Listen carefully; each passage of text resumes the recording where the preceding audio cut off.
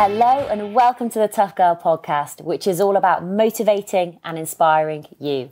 I'm your host, Sarah Williams. Today, I've just forgotten your surname. Lois Pryce. Pryce with a Y, yeah. There we go. Today, I am so excited to bring you our guest. We are going to be speaking with Lois Pryce.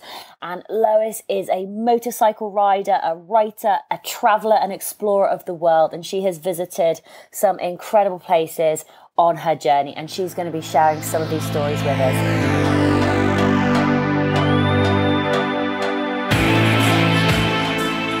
Hi Lois, how are you?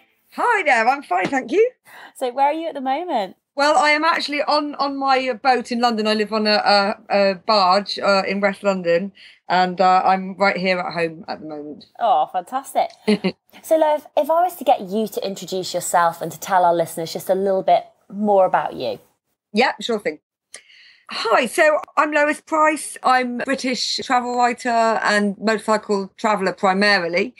I guess it all started back in 2003 when I was working at the BBC. That was my old life, was an office job like so many of us. I used to stare out the window wishing that I was doing something more exciting. So I guess I was in my late 20s and I decided that that's exactly what I would do. I just passed my motorcycle test and I think it was a combination of boring job plus newly acquired motorcycle license with a light bulb moment. So I bought myself a little trail bike, like a little 250 dirt bike, and I sent it off to Alaska and rode it down to the bottom of South America. And that was really sort of how it all began, and my first book came out of that trip, and so it went on. I have to say, there are so many things in that introduction that I want to talk to you about. It's just because I know, like a lot of my listeners, it's about making that change. They may not be happy with what they're doing, and so there you are. You know, you're working for the BBC. I think you said you're 29 years old. You're stuck in this office job, you're looking out the window and you are dreaming of different things. And a lot of people have these dreams and they want to go traveling and they want to explore and they want to do something different.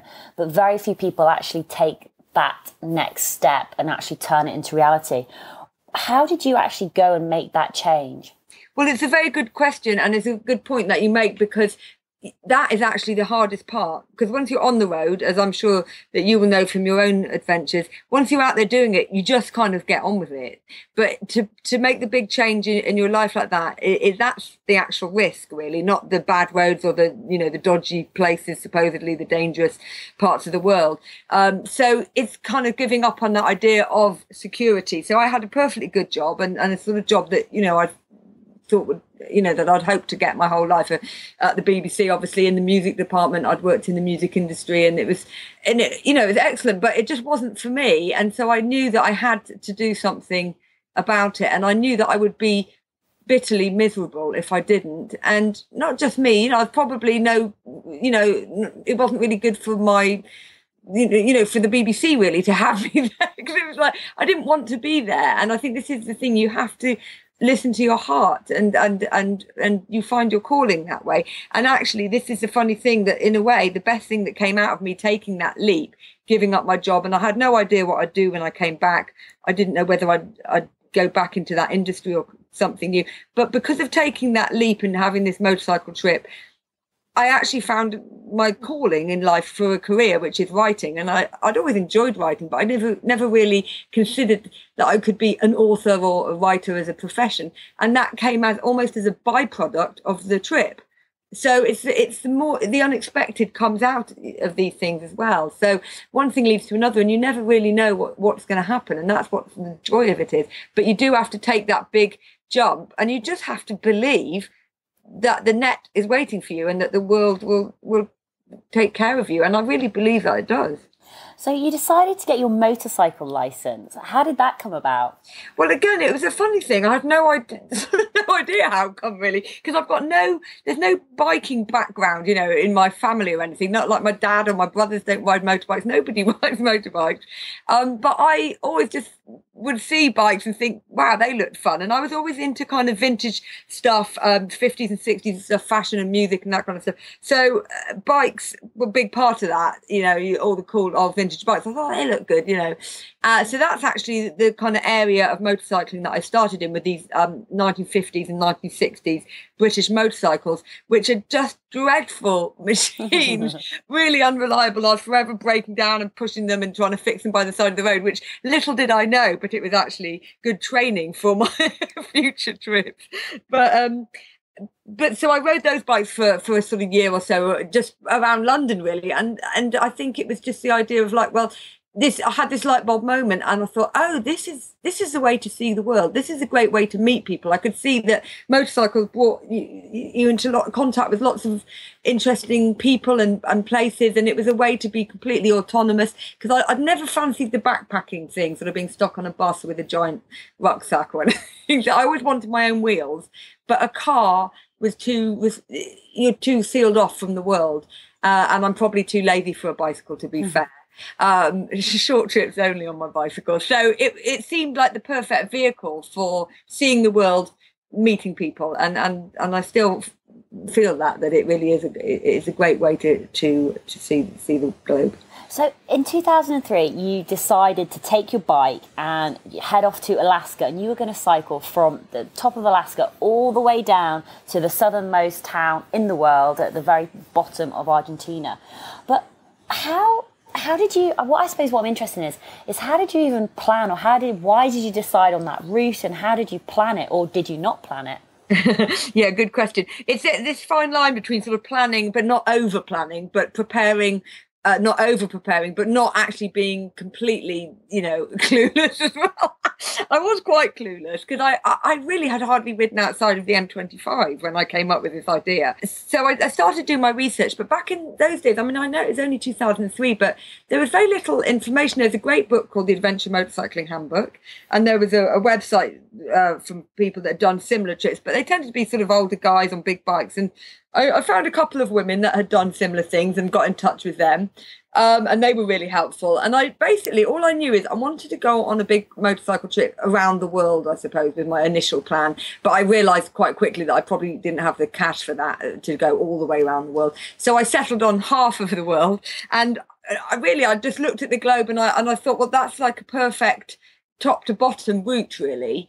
And you get a huge variety. You can start off in America, so you kind of ease yourself in with an English language country, and first world country where you can get the stuff you need, and then of course go into Latin America, and it all gets a bit more spicy down there. So I thought that's a kind of good practical solution, and so that's how I came up with that route, really.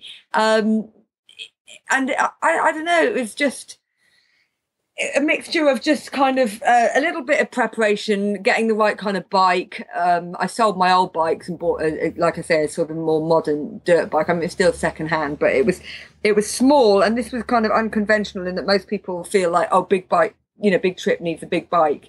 But I'm quite short. I'm 5'4", and I wanted something that I could pick up that was light, that could go anywhere. So it had to have dirt bike capability, off-road capability, and had to be able to touch the ground. That was very important to me as well, because I wasn't very experienced really riding, certainly not off-road riding. So I've kind of got all these factors together, found a small bike that suited my needs, decided on the route from this kind of idea that that I'd ease myself in gently through America, and then that was it, really. So that was about as much planning as I had. I had a start point and I had an end point, and that was about the size of it, really. I absolutely love independent solo travel, and grabbing my backpack, heading off, and I headed off to South America to backpack solo around there sort of last year. But one of the comments that I get quite a lot of the time, or what people say to me, is like, aren't you scared? Aren't you fearful? Anything could happen. Anything could happen over there, and it's almost like the reaction of friends and family, or people basically not wanting you to go away, or not wanting to put to get into danger's way. And there is a lot of fear about sort of traveling, especially being a woman, being a woman in places like South America, maybe not so much with America, but there is this fear. So how did you handle other people's reactions to wanting to undertake a trip like this? And how did you handle your own internal fear? Yeah, it's a good question, because the naysayers are the great, I think the great problem for a lot of people. I mean, you do get a lot of people saying, oh, you know, all these terrible things that's going to happen to you. And when you dig a little bit deeper, you find that the people that say things like that tend not to have been to the place you're going, or tend not to have travelled, and they tend to be getting their information from, you know, lurid headlines and the like. So I sort of learned quite quickly to avoid those people, actually. I mean, really, that's all it comes down to, is surround yourself with people who have done what you're doing, and you won't find anyone of them telling you not to go. You know, it really is that straightforward. So that's very important. I mean, Iran is a classic example of that. I've been there a couple of times on my bike recently, and when I first went, the reaction, you know, this is a few years ago and it was still kind of considered a bit hairy. People were absolutely horrified, but they were only the people that hadn't been to Iran. When I found a couple of people that actually had been there, they thought it was perfectly a good idea, and were totally supportive. So this is the thing, is even if it's your friends and family, I'm afraid you have to kind of just shut them out for a little while. Otherwise, it can really get to you, all that kind of doom mongering. And as for my own fears, I mean, of course I was scared. It's silly to say that you're not.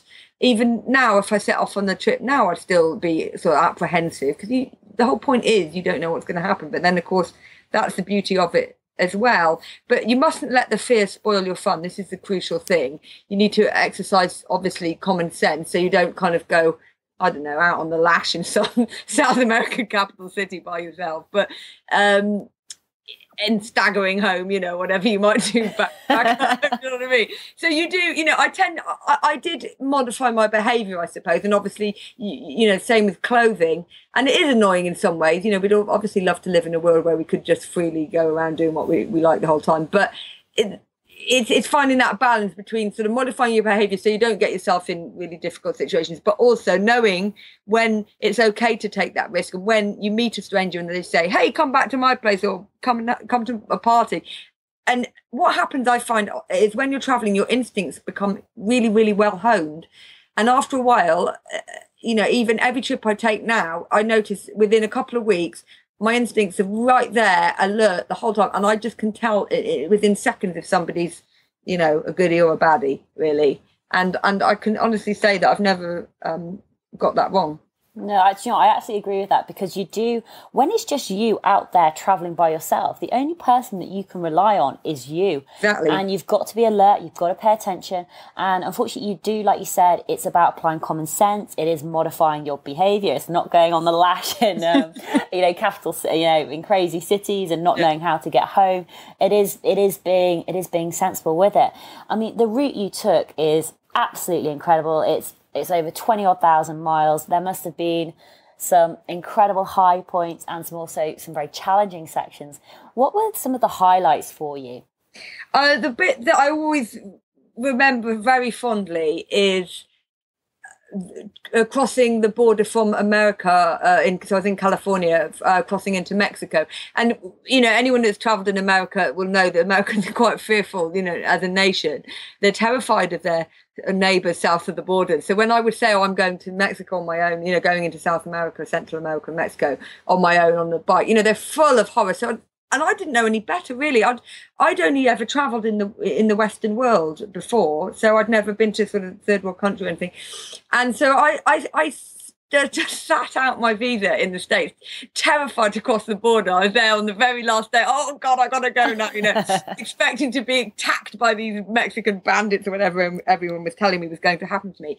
And I crossed the border, and suddenly everything was fine, of course, you know, super lovely, friendly place, Mexico, wonderful people, great food, brilliant. And it was just this sort of dawning of like, oh, the last 2 or 3 months or whatever have just been a bit of a muck about this. This is what it's all about. This is what I came for. And it was that moment of like, okay, here we go, you know.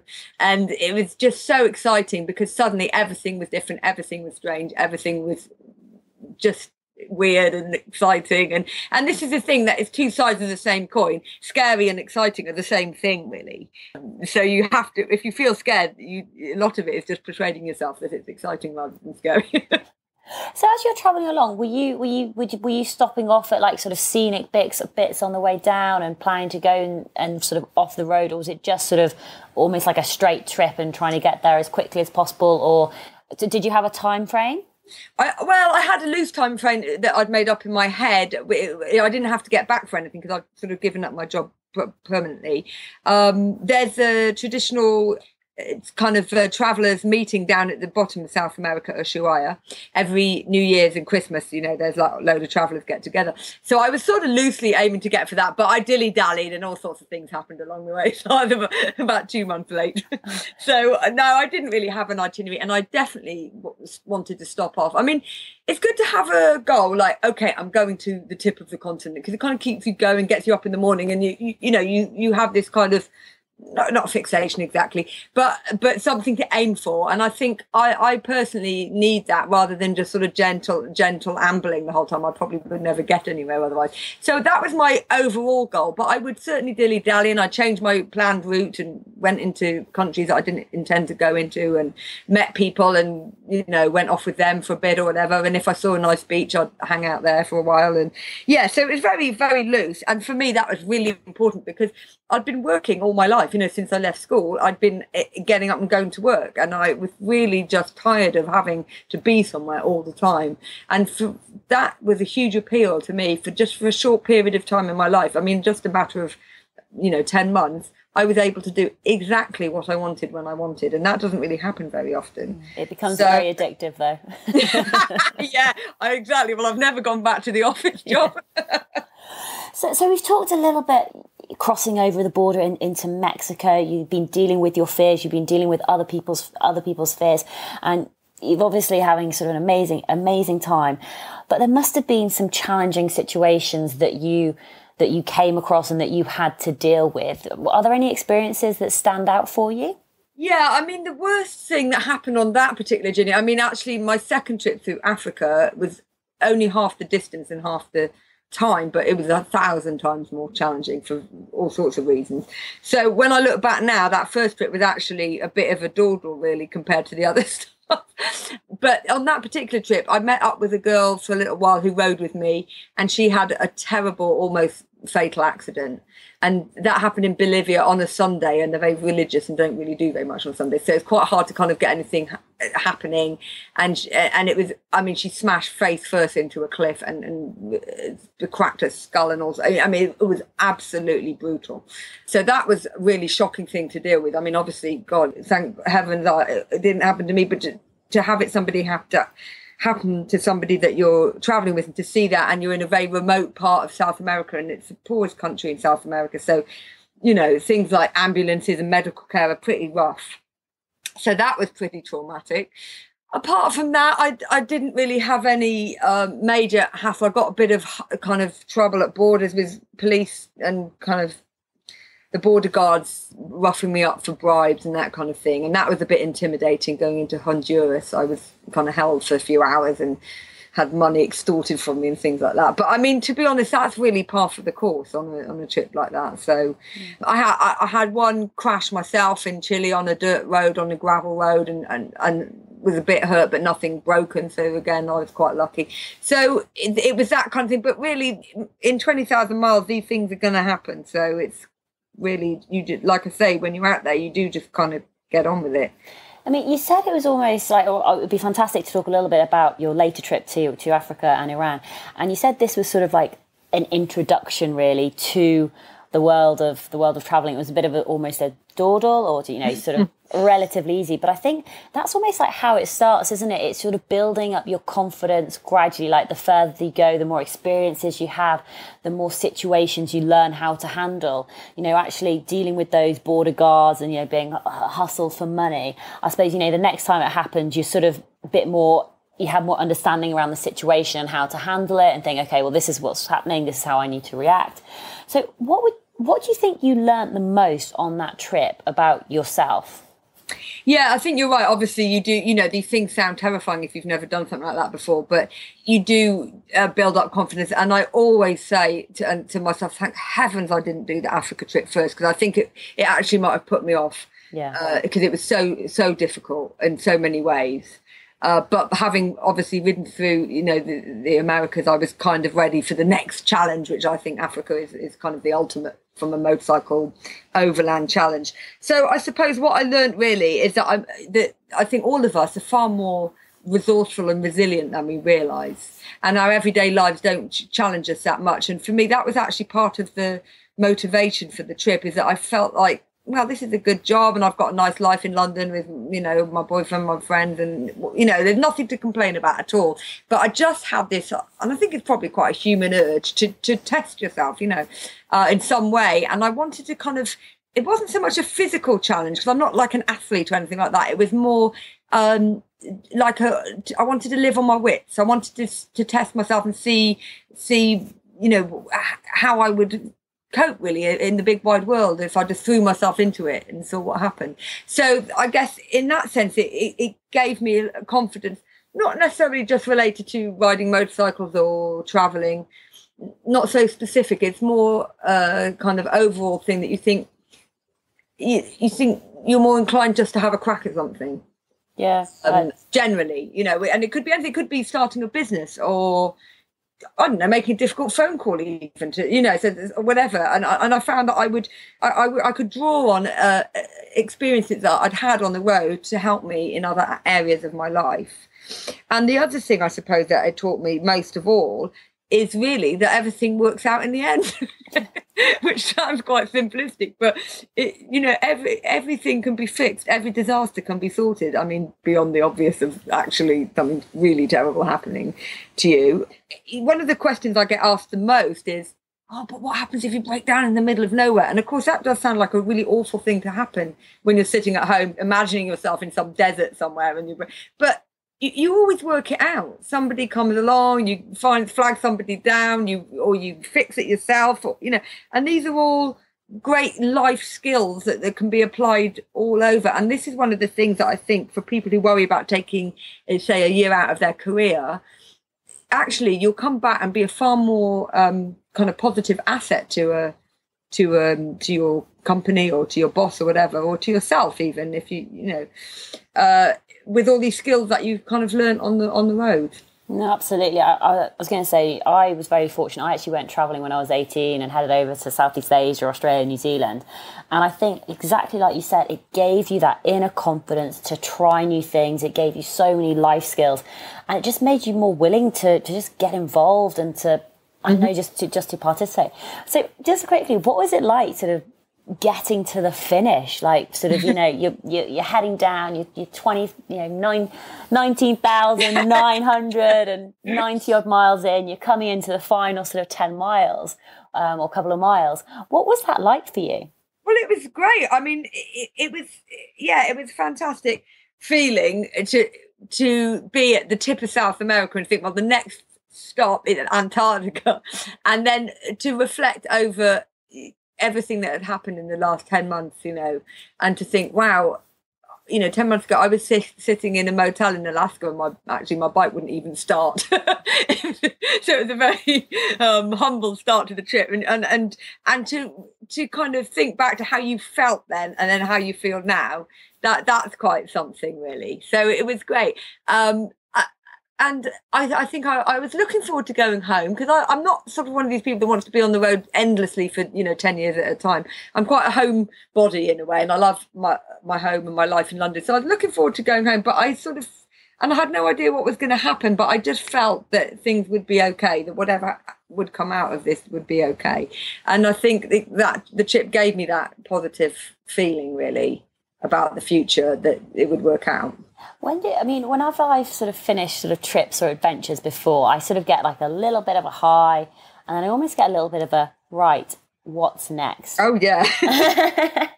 So what was that like for you? I mean, coming back to the UK, was everyone expecting, right, she's got it out of her system now, she's rode for 20,000 miles, she's headed from Alaska all the way down to the bottom of Argentina, she must be done now? And yet for you, it wasn't. What sort of happened next? Yeah, because that's exactly what happened. You're right. I think there is that thing of, oh, you're getting it out of your system. And everyone's like, oh, God, you must never want to sit on a bike again. Your ass must be killing you. And I was thinking, well, I can't wait, actually. Well, what happened next was actually I wrote the book, which is something that came about as I said on the road. I ended up sort of being put in touch with a literary agent, and that all happened. So I was quite stationary for a couple of years with that all going on, and then like I said, Africa is sort of represents the greatest motorcycle challenge really of the world, I would say, and because of crossing the Sahara Desert, and so I decided that I really, really wanted to ride down to Cape Town. Now, I got married as well at this point, but luckily I married a fellow motorcycle adventurer who was very encouraging about such things. I mean, yeah, it wasn't like I had a big career plan of like, right, okay, I'm going to start doing this for a living. But that's the way it worked out. And I had another, with the second trip, I had the offer of writing my second book. So that all worked out too. And so 3 years later, I rode down through Africa to Cape Town to across the Sahara and then through the Congo and Angola. And that really was, actually now when I look back on it, I think, oh, crikey, I couldn't do that again. It really was full on. I was just going to say, now, did you meet your husband? You said he's a fellow motorcycle adventurer. Did you meet your husband on the road? No, this is the strange thing. I met him before I left because a friend of mine put me in touch with him because I said, oh, I'm planning this trip and I want to ride my bike through South America. And he said, oh, you should talk to this guy. You know, he's ridden around the world and he'd made TV shows about it. And so he put me in touch. And so it was sort of love at first sight. And then it was like, oh, no. See you in 10 months. Yeah, kind of, yeah. Oh, no, I've got to go now. And he was very, very encouraging and said, right, you've got to go and do this trip. You've got to go on your own because that was the plan. And I didn't mean to say I didn't want him to come with me, but it's very important for me, especially for that first trip, that I did it by myself. That was kind of a calling for me. And he said, I don't want you turning around to me when we're 80 years old and saying, oh, you wouldn't let me go on that bike trip, So he was really behind it all. So that was great. And it obviously was really helpful. And so when I came back, we got married after the first trip and then off I went to Africa. Oh, congratulations on getting married. That's absolutely awesome. So Africa. Now, Africa, I think sometimes people forget about like the size of the country and, all the different areas that you're going through. You mentioned the Sahara Desert. I've recently just spent a week of my life running across it. Maybe not across all of it, but, a good, I think it was 250 kilometers of it. So that's definitely such a challenging environment. So did you do more research and more planning? Did you need to get a different bike? Were you aware of what type of equipment that you needed to take with you? Yeah, I got a different bike because my other bike was pretty worn out. Well, no, actually, it was really worn out. I sent it home from Argentina and actually got stolen in London. Oh, I know. Anyway, gutted. Yeah, so I did get a different bike for that, similar style and size and everything, but a bit newer and all the rest of it. And I was much better about preparing it and the kit that I would need. I'd learned so much from that first trip that I think I had it down with all the gear. So that was really helpful. Because the first trip it was a bit shambolic, really, to be honest. But really, there's nothing that can prepare you for Africa. It was like wham, and it was the most physically demanding of any riding that I've done.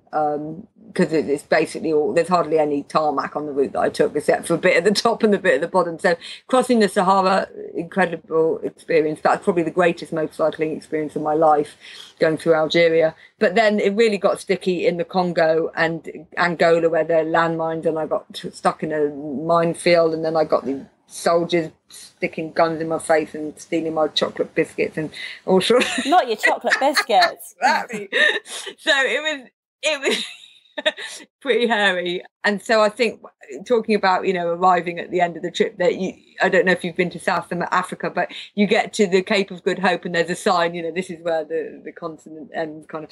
And that was a really incredible moment. And I did feel like that, oh God, if I can do this, I'll pull off anything. It was quite full on. But it's hanging on to that feeling when you get back. That's the thing, because it's so you slip back into your kind of regular life so quickly. That's the thing. And I think it's more just it has an effect on you that is just takes time to, I don't know, filter through, really. accommodation wise, are you camping as you're traveling? Is it couch surfing in Africa? Is it hotels? Is it hostels? Is it just wherever you lay your bike, put a bit of tarp over the top and you're good? Yeah, how did it work sort of accommodation wise? Well, it was probably a bit of all of those things. Camping, I always carry camping gear with me, because then it's like whatever happens, you know that you can go into the bush and find somewhere. But in Africa, in the desert, it's easy because there's no one there and it's just completely empty and amazing to camp in the desert. But in the more kind of jungle areas, there's loads of people and you can't go anywhere without someone popping up out of a bush, you know. So it was a bit of camping in the desert. I would find sometimes little kind of hotels in the towns and villages. A lot of the time in Africa, there's tons of missionaries and missions, even in the smallest village. And there'll be like accommodation that's provided by missionaries for travellers and African people as well that are travelling through. So you can often rent just a really basic room in places like that. And then sometimes, you know, the people in the remote areas, the villagers would kind of take me in.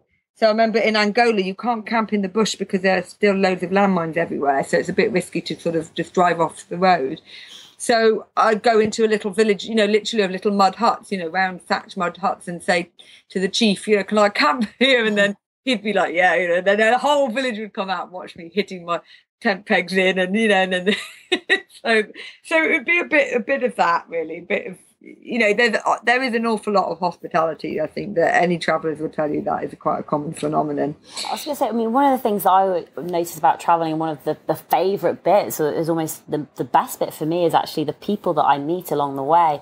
Because I'd like to, you know, I've been in some of the most incredible places in the world, and you're just there with the wrong people. And then other times you are in the most shocking situations. You know, you've run out of money, you're trying to cross the border into Thailand, but you can't because the border crossing's closed. So you're basically staying in like a pig shed, and you're just, but with the best people.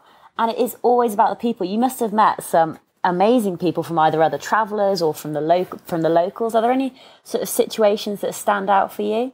Oh, I mean, so many. I mean, I could write 100 books on it, really. For me, I'm interested in people more than anything else, really. So that's my kind of, that's the motivation, really, for me, is like getting out there and talking to people and hearing their life stories and all the rest of it. And I think that's increased as I've gone along. I think that my first trip was all about what's going to be like for me. What can I do? What you know, I want to test myself. And as I've gone on, I've realised that actually the real, like you say, the real, I don't know, the appeal of travel is all the interesting people you met. And that really, I think for me came, you know, the ultimate place for that was Iran, because everybody is so, just the hospitality is out of control. It is unbelievable. You can't walk down the street or stop at a petrol station without someone offering to take you in or feed you, or, you know. So I met the most incredible people in Iran. I mean, also in Africa too.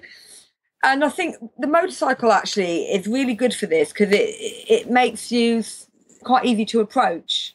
And so people tend to come up to you, maybe more so if you're on your own, and maybe even more so if you're female, because you're often a bit of a novelty, because often, especially in sort of developing world countries, you don't see women riding motorbikes so much. So they're a bit, people come and sort of peer at you a bit and ask you questions. And of course, that's wonderful, because then you've got this opening and then you're off, you know, and you're being invited back to their house or whatever.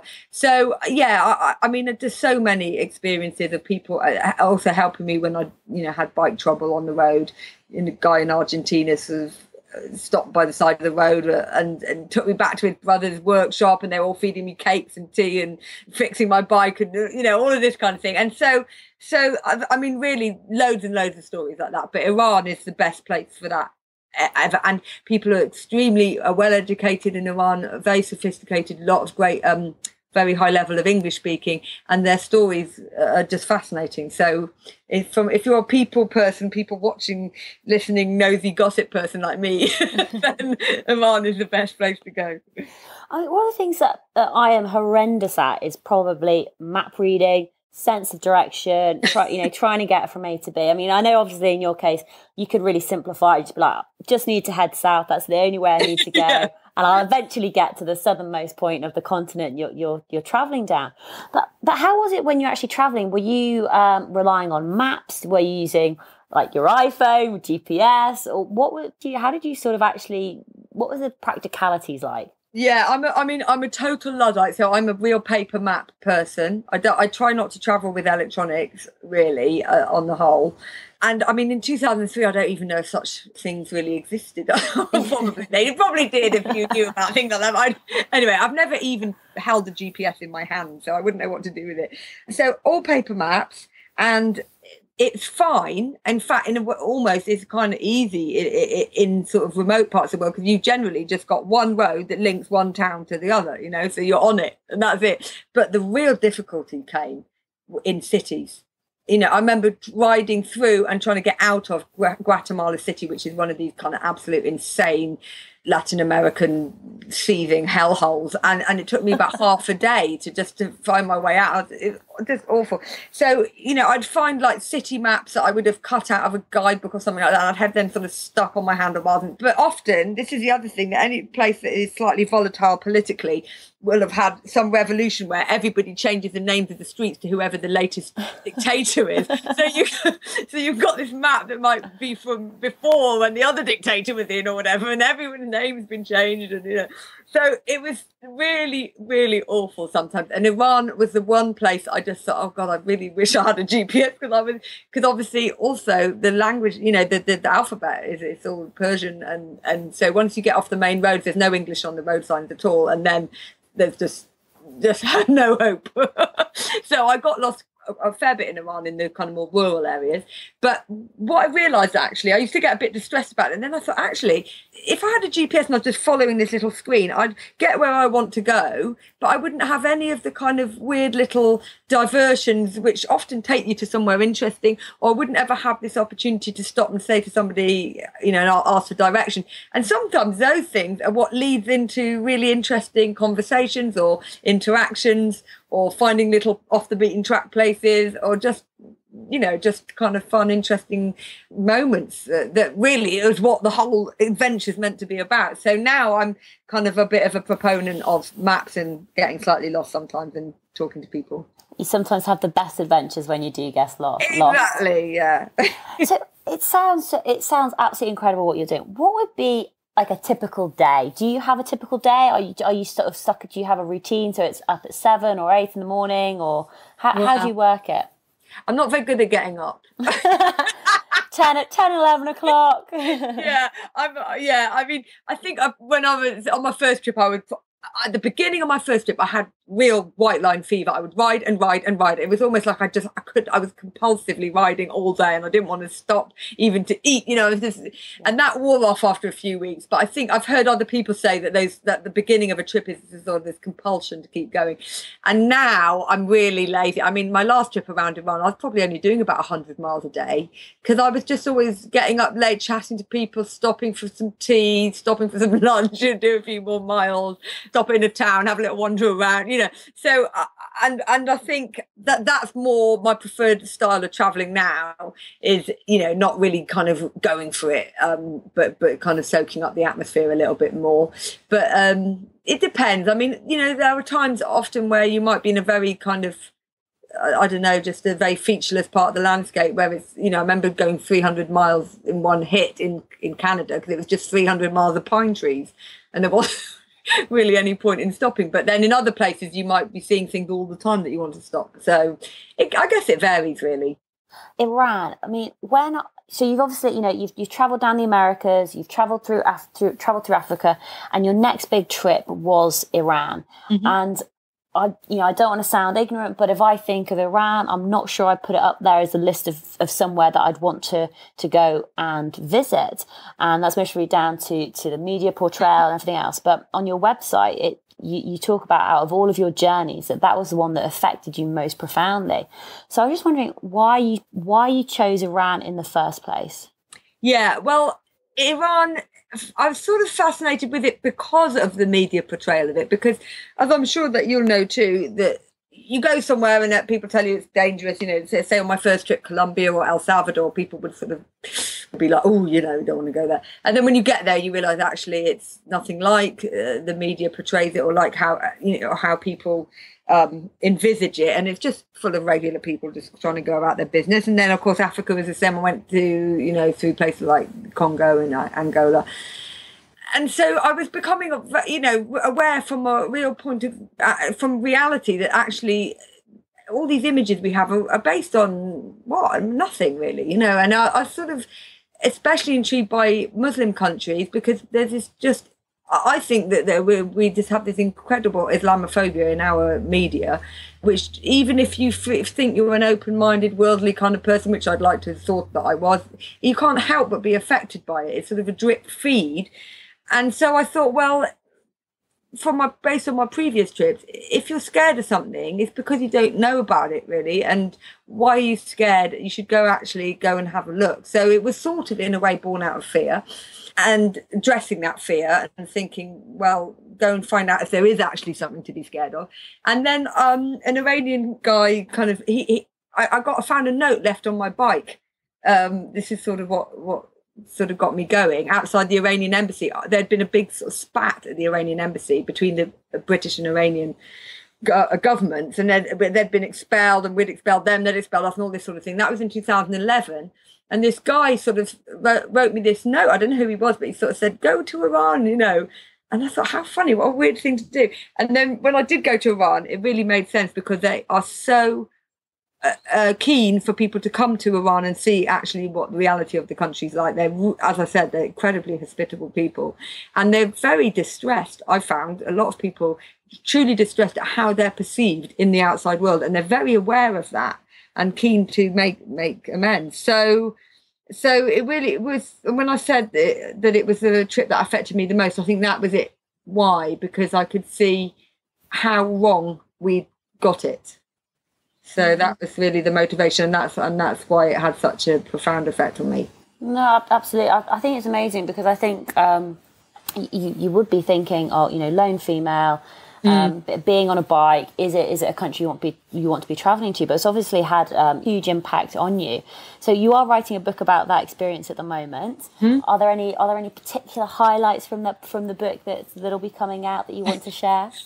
Well, I mean, it was this. I mean, I'll never forget this. It's like a tidal wave of kindness and warmth that hit me as soon as I entered Iran from Turkey, and I was overwhelmed, really. And this is from men and women, so that was a kind of overwhelming experience. But there's certain specific. I mean, there's so many stories of people helping me out in Iran. I mean, it wasn't all easy, I have to say. People, dealing with the authorities and the police and the army and that kind of thing was challenging, and had a few sticky moments. Did they think you were a spy? Yeah, that kind of thing. Yeah. I was fingerprinted and roughed up, and the Revolutionary Guard kind of tried to run me over, and so yeah, normal everyday thing. Kind of thing. But the crucial thing is that I realised that the government and the people are two entirely separate entities, and of course that sounds obvious.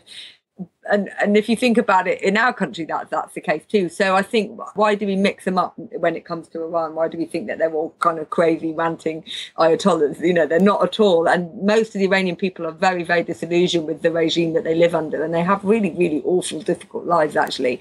And somehow manage to stay so incredibly positive and welcoming. And I really would recommend it to everybody. So Lois, you have actually written 2 books. So the first one is Lois on the Loose, which is the story of how you jacked in your job at the BBC and set off alone to ride 20,000 miles from Alaska to Argentina, which sounds absolutely incredible, especially if you're dreaming of escaping from your day job or wanting a life on the road, then you definitely want to give that book a read. And do you want to introduce your second book that you've written?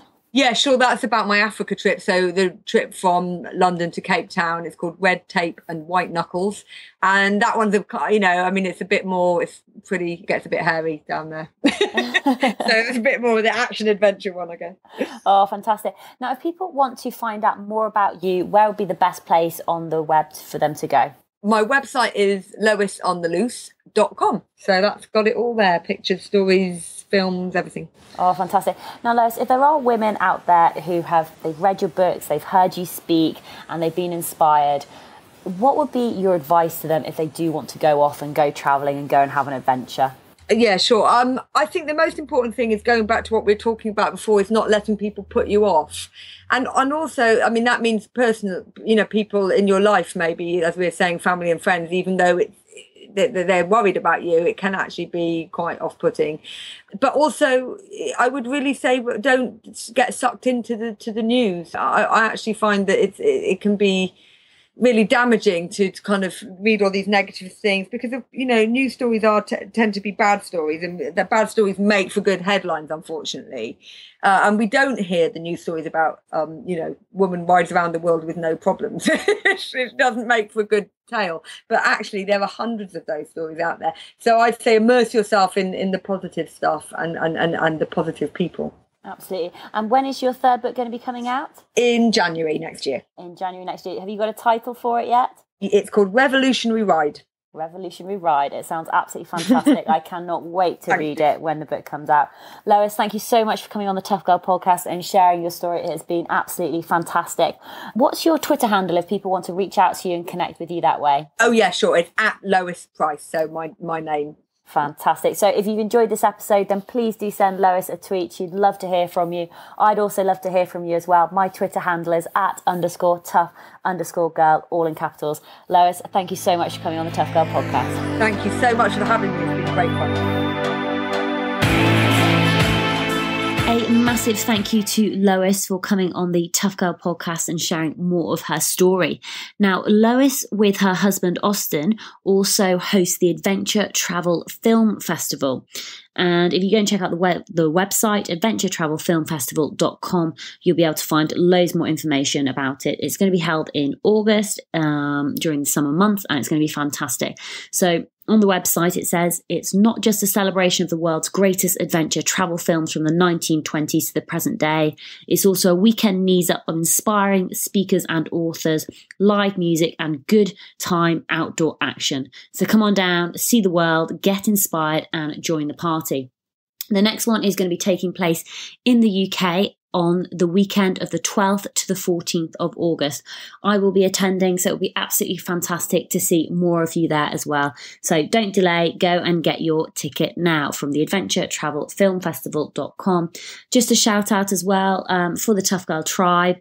If you are wanting to connect with and meet other awesome women who have similar interests to you, then you can connect with the other listeners of the Tough Girl podcast. Just go onto Facebook and type in Tough Girl Tribe, and you'll be able to join this closed Facebook group. This is the only place I mention it. So anyway, I hope you're all having a fantastic week, and I'm really looking forward to speaking to you next Tuesday for another fantastic episode of the Tough Girl podcast. Have a great week, and I'll speak to you